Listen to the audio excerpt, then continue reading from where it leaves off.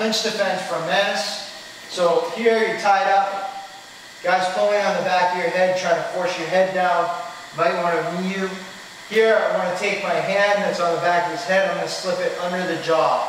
Once I get here, I want to bring my hip underneath and up to drive his face up.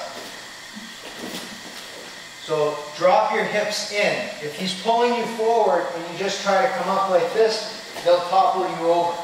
So as I come forward, I bring my hips under me, and then that allows me to stand up.